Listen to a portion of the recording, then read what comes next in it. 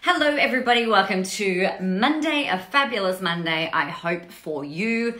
It is my mum's birthday today. Can you join me in saying happy birthday, Jackie? Happy birthday, Jackie. My parents live in Adelaide, so we have not seen them. So I hope she has a very, very fantastic day. We're a little bit late. We've been chatting with her this morning, catching up on all things South Australia compared to Victoria and all of that kind of thing. So what I really wanted to talk to you about, good morning, let me know that you're on and that you can hear me, please and thank you. What I wanted to talk with you about is some stuff that came up on Friday while I was chatting with my very, very fabulous, badass clients about their marketing, about what they're focusing on, about what they're doing. And one of the really, really big things that came up for all of them is this kind of feeling like they're a little bit undisciplined, right?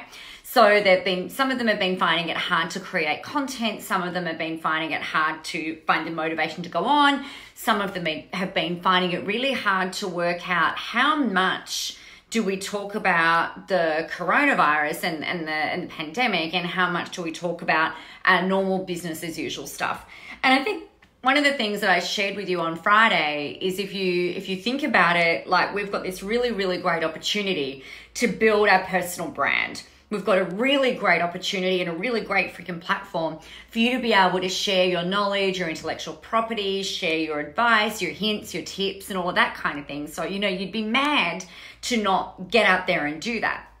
I think there's also this point though, where we've got to be respectful about what it is that's going on. And what I mean by that is it's not about being respectful and saying, oh, I'm not going to talk about this or whatever. I think it's important to let people know that, in times like these, in uncertain times, in times of crisis, in this unprecedented time, whatever it is that you're going on about, you need to acknowledge the situation, right? So it's like with the fires. I was really struggling with how to, show up. Again, trying to be respectful and mindful of the people who were in, a really shit position. Then we also had, we had Hannah Clark and her children die earlier on this year. And it's like the whole nation is aware of it. I think as leaders, we can't not acknowledge that stuff. And for me, given my history, I couldn't not say something about it. Something had to be said. But I didn't make all of my content about it. Right? So if you're looking at a 70-30 split, that will be helpful for you. I guess the other thing though that comes up for a lot of people is like, wow, you know what, you're now working from home. You might have the children home. Maybe your partner's also working from home, unless you're in a like allied health or emergency response or something like that. Maybe you're also still at work. Most people, I was included in this. When I first started working from home, I forgot how fucking hard it was to maintain any level of focus. I remember, days would go past. I'm like, what have I actually done? Like I was doing stuff. I was doing things, but I would get distracted really easily. I would get distracted by the children, or I'd get distracted by the dishes, or I'd get distracted by the dog, or, whatever it was that I was being distracted by, I allowed myself to get distracted. And so the thing that I really, that I had to build the muscle around is my daily discipline. And this is the thing that I really wanted to hammer home to you guys today, because I think this is something that you all really need to hear. When it comes to getting your marketing done, you need to sit your ass down in your chair and do the things that need to be done. You need to, maybe it's about doing your blog. Maybe it's about doing your live stream. Good morning, Maxine. If you guys are commenting, I can't see it. I don't know what's happening. So please keep the comments flowing, and I'll make sure I have a look at them as soon as we jump off, or at least comment and let me know. Maybe there's nobody commenting. Are you not talking to me today? This is weird. It's very, very weird.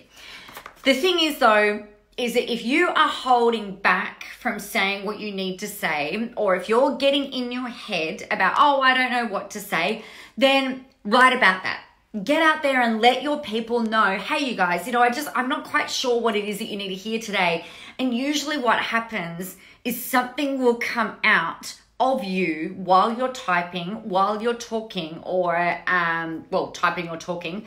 And something will come out, little golden nuggets will come out that your audience really need to hear. But this is where you need to build the daily discipline. This is where you earn your stripes. This is where resilience is built. This is where the foundations of your whole entire brand get built. It's when you are digging in and you're just like, right, I'm going to sit my ass down and I'm going to do the things that need to be done. So the things that need to be done are you talking to your audience. The things that need to be done, you've still got to double check like what your clients are doing. So you check in on all of that. You want to solve problems. You've got to do, if you're still selling, you've got your sales actions and your sales activities that you need to do. Maybe it's about sitting your butt down and learning how to build that freaking website. Maybe it's about sitting your ass down and working out how to build an app. Maybe it's sitting your ass down and working through that course that you bought that you haven't worked your way through yet. Right? The thing that we all do, particularly when you land in the space of working from home, is that it's really easy to procrastinate, or it's a lot easier to procrastinate. It's a lot easier to get distracted. So something that I do, and I champion my children to help me with this. I'll get them to put the timer on for 90 minutes for me. And I'll say, right, after the 90 minutes has gone off, hey, Catherine, once the 90 minutes has gone off, come in and get me and we'll come out and do something. And then I'll come back and I allow myself half an hour to hang out with them, play, do whatever, play a game, make something, I don't know, whatever it happens to be procrastination-y person, make a coffee, do whatever it is that needs to be done. And then I come back and I sit my ass down and I do the things that need to be done. And then go again. Now, if you find a 90-minute block is just too much, do an hour and then do 15 minutes or half an hour. Most people have the ability to be able to focus for a shorter period of time than a longer period of time, right? You might be a bit of a freak of nature where you can sit and just study and absorb and do whatever it is for like 8 hours straight. Take my hat off to you. I can't do that. I need to work in stages and in increments, and I find that I'm way more productive, I'm way more focused, and I achieve way more results because I'm just doing the things that need to be done. So some things that you need to build your daily disciplines around.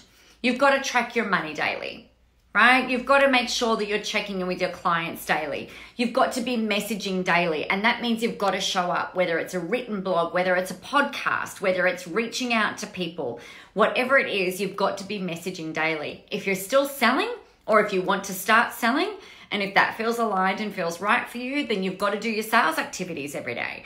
The thing that I was reading a post and I was like, yes, that's exactly it. If you feel like people are going to slam you for still going out there offering and making sales and things like that, then you're already sitting in a victim mindset, and we don't want to sit there, right?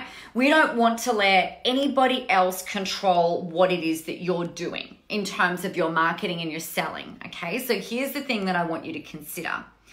Your job and your daily discipline is to show up and let people know how they could choose to work with you if they choose to do that. Don't ever presume to make the choice for them, right? Every single human out there is smart enough, capable enough, intuitive enough, whatever enough it is that they can make a choice to either buy from you or not buy from you. Your job is to let them know how they can do that, should they choose to do that. And then we let them go, you know what, you can make whatever choice and decision it is that you want to make. I believe in you. And if they turn around and say, oh, wow, you shouldn't be selling to me at the moment, then that's their shit. That's not on you. Okay, if your magic is still needed, if your service is still needed, if your consulting is still needed, if your level of mastery is still needed, if your brand of motivation and inspiration is needed, and if you're choosing, which it is, by the way, and if you're choosing to still show up on a daily basis, then you've just got to let the people make their own choices and their own decisions, right? Your job is to show up in full integrity, in full flow, and just do that and let them choose whatever it is that they want to do. The thing that you've got to come back to though is going, all right, well, what is it that I need to get done today? And messaging and selling are two key points in all of that. Journaling should be another thing in your list of things that you must do on a daily basis. Not only does it help your mindset, it helps with your manifestation, it helps with everything, it helps with clarity and all of that kind of thing. The other thing that you need to have a look at, if I was telling you what to do, right? If I'm going to tell you what to do, I think we know each other well enough that I like to be very bossy, and I will listen, and I will love you, and I will champion you, and I will be your biggest cheerleader. But there's also the things that I'm like, you need to do this. I don't want to hear your excuses. I don't want to hear the reasons why. Get out and do it. And if you're not willing to get out and do it, then you won't. Don't complain to me when you don't get what you want, right? So the things that you need to have a look at are, still come back to whatever it is, and it's a great time right now. We're at the end of the first quarter. Take the pandemic out of it. We're at the end of the first quarter of 2020. Thank fuck, just quietly. Right, so we've got the 1st of April rolling in. Now is the time to get your next 90-day plan sorted. What are you going to do over these next 90 days? What are you going to create? What are you going to sell? What are you going to write? What are you going to do? Who are you going to reach? Do you have to go and, like we were talking before, hey Carol, do you have to go and learn how to build websites? Do you want to go and learn how to do Facebook ads? Do you need to go do something on how to use Canva? Do you need to learn how to build a funnel? Do you need to learn how to be more focused and more resilient? Whatever it is, right? What are you going to do in these next 90 days? Now is the time where people are going to rise like cream to the top, or they're going to sink like a stone to the bottom of the pond. I want you guys to rise. I don't want you to sink, right? But the way that you are going to rise up to the top is not by sitting there going like, oh shit, I can't do anything, because that's horseshit. You know you can, okay? So, Bossy Nicola, what are you doing for the next 90 days? And then what are you doing for the next month? You have got, I know that the world can tip on its axis, so what can you count on in these next 30 days? Hi, Neri. What can you count on in these next 90 days? And this next month, and this next week, and today? Let me give you a tip. Go look in the mirror, and that gorgeous face that is reflecting right back at you, that is the only thing that you can count on in this next 30 days and in this next 90 days. It's you and the way that you show up and the things that you do. That is all you can control. You cannot control whatever your prime minister or your president or like the governor of your state or whatever it is. You cannot control what they do. You can't control what the neighbors do. You can only control what you do. So what are you going to do over this next 30 days? And then break that down into what you're doing over the course of this next week. What, like specifically, what are you doing? And then give yourself a daily task list where you're like, right, I'm just going to go and punch these out. And you need to sit your ass down and keep going until those things are done. Why? Because your vision, achieving your vision is more important than the self-talk that's telling you that you shouldn't. The legacy that you want to leave has got to be more important than you getting caught up in the, where someone's told me I shouldn't be selling, where someone's told me this. No, fuck that shit, right? Do the thing that you need to do. Sit your ass down and don't move out of that chair unless you're doing it in like the breaks, but you don't stop doing the things that you need to do until the things are done, okay? So that is my little fiery blah, get out there and go do your things for today. Now I have, you can't control what your 4-year-old does. Exactly, Catherine. But you know what? You might be able to buy yourself half an hour of focus time. Give them 15 minutes, half an hour of focus time. I don't know, it's been a while since I've had a 4-year-old, but I did start my business going back, so it was 10 years ago. My son was 2. So he was home for the majority of the time when I started growing this business. So I get that it's tough. It is tough. But, you know, there's always tough things going on, and there's always ways of finding pockets of time so that you can do the things that you say that you really want to do. It might look a little bit different, and the way that you work your routine, your daily routine, might look different to mine. My children are now nearly 12, nearly 14 and 18. So, you know, they're pretty self-sufficient. So I can say, you know, go away, go sort yourselves out, and that's fine. But I didn't have that luxury. We had no money. I had very little support. You know, I was growing this business 10 years ago in a 2 meter by 1 meter little tiny little office and on the kitchen table, juggling having my 2-year-old home, my 4-year-old was home sometimes, and my oldest daughter had just started school. So, you know, I get it. I get that it's hard. I get that it's tough. But what's more important?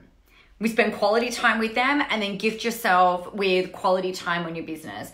Gift yourself quality time with the kids, and then gift yourself quality time with the business. Your personal brand will grow and flourish. Your visibility will grow and flourish. But you've got to sit your backside down and do the things that you can do. That's it. So I did release, I think I put a post up yesterday. We've got the 30-day challenge starting on the 6th of April, which is Monday, which is you, me, and a group of badasses every day at 6 a.m. working out. So it's a daily discipline, right? And daylight savings will have changed. So hopefully it'll be a little bit lighter in the morning for a period of time. What are you working on? What questions have you got? What do you need to do? The best type of accountability that I could possibly give you. And it's 6 o'clock in the morning. So it's probably before all your family's up. It'll be before everybody else is up. So you can actually sit down, knuckle down and go, right, what is it that I actually need to do? So you've got your daily plan sorted. You know, have all of your questions answered. And then the next day we'll say, all right, how did you go with the things that you said that you were going to do? And you will tell me, oh, I got them all done. I'm such a badass. And I'll be like, yeah, you are. Good morning, Tani. Really great to see you.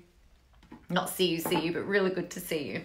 So I trust that that's helpful. Reverse engineer this next 3 months. I know it's a shitty time, but there are always shitty times. And the more we can roll with the punches and the more you can build up this discipline, the better off you're going to be in the foreseeable future. So if you want to jump in on the 30-day challenge, I will post the links below. It's $4.97 for the whole entire month. That is you and me on a call every single day, working on what you're going to do, how you're going to do it, making sure you've got the questions answered so you can just go ahead and execute. So we've got that starting Monday. We've also got the all access pass rolling at the moment. So if you're like, yeah, I'm not that, I don't want to do that, Nicola, you can, if there's something you want to learn over this next month, because you will have done your 90-day plan and you know what then you need to focus on for this first month of the next 90 days. If there's stuff that you need to learn, I've got 22 courses or something like that you can get access to for $99 a month. It's insane. So jump on that. If my personal opinion is like, if you're not in that, you are crazy. Anything that you need about starting an online business, marketing it, growing it, blogging, podcasting, running webinars, everything that you could possibly need is in there. There's no contracts. You can come and go as much as you like. So that's that. The 30-day challenge starts Monday. I think that's all I needed to let you know. But the thing that I want to leave you with, if you do nothing else, with everything that I've already said to you, here are the key takeaways for you. Number 1, work out what you're going to focus on over the next 90 days and break that down into the next month's focus, so the next 4 weeks. Number 2, have the daily discipline of working through and implementing and executing the exact things that you have committed to, and you sit your ass down in that chair until it's all done. The third thing that you need to be doing is making sure that you are messaging every day in the form of blogs, live streams, text posts, photos, all of that kind of thing.